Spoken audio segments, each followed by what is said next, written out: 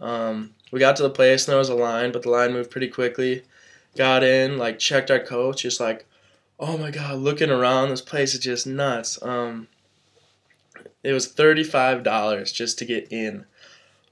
Yeah, a little pricey, but the atmosphere was just awesome. They had like an upstairs area with a bar and stuff, and people just hanging out. And the weird thing is that smoking is allowed like everywhere. So usually at a bar back home, there's no smoking, but everyone's smoking. So the next day your jacket smells like smoke, your shirt smells like smoke, your hair, and everything. Um, but and then that on the bottom, like you get a free drink. So we walk up to the bar, get our free drink. It was like some Smirnoff, and it just tasted like ginger ale. I was like, this is non-alcoholic. Like they just give this to the gaijin, just make them think that they're drinking. So drank the ginger ale and walked through this little passageway, and you could just hear the music, and you walk in, and it was this big, huge room, like really big place, and music was just pounding, lasers shooting all over. It was just crazy club in there, and like everyone was like facing just kind of like a concert up at the stage, and there were a couple DJs, Japanese DJs, up on the stage, and I just kind of pushed everyone through, and we just started dancing and just having a great time. You could see the DJ doing the actual things and hearing what it was doing, and they had the whole like you always see on TV and in movies, the green laser that like shoots over everyone's head and you can like stick your hand up through it. Yeah, they had that like shooting right over us. So we hung out there for a little bit and then went back, drank a little bit, socialized, went upstairs. We drank sake. We didn't know what to order on the menu, so just got straight sake. Just a cup with sake and a clear sake. It wasn't bad though. Sake goes down really easy. Um, so that, and then we went back into the club, and by this time it was like really packed. Like I don't know what time it was, maybe 2 o'clock, 2 a.m. or something. I'm not sure. Um, so I started to get a little crazy. I talked to a whole bunch of Japanese people. Like I just, I don't even know how it would start. Like they'd start dancing with me or something, and like they'd see that I could speak Japanese, so immediately they'd be interested and be asking about me and stuff, and talk to a whole bunch of different people. My buddy Greg, he like wants to meet Japanese girls, so I was introducing him to Japanese girls, um, but he can't speak any Japanese, like zero, zero. Like he knows please and thank you.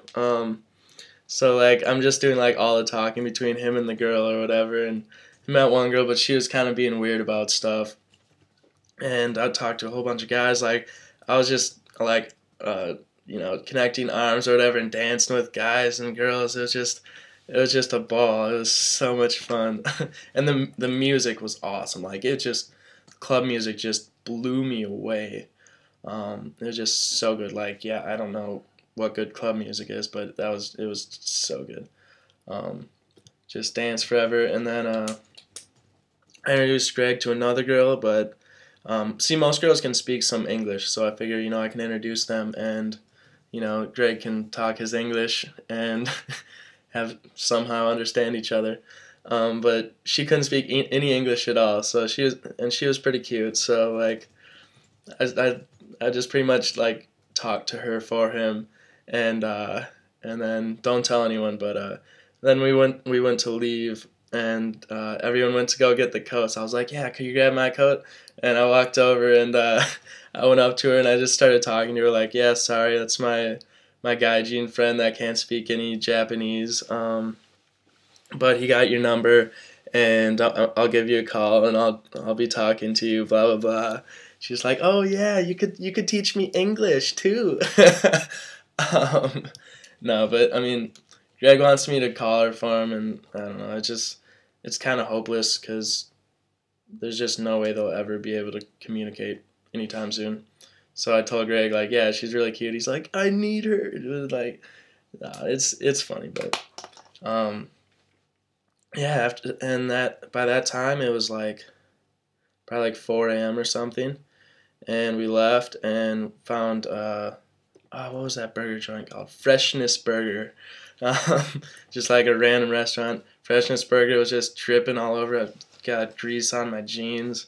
Did that, and we split up with them. And Becky and I came back to Shibuya, and it was like 4:45, and we sat there for like 20 minutes and waited for the first train to start up, and got on the first train and came back here and went to sleep at like, I don't know, 5:30 a.m. or whatever. So it sounds like a long night, but really it just went by so fast.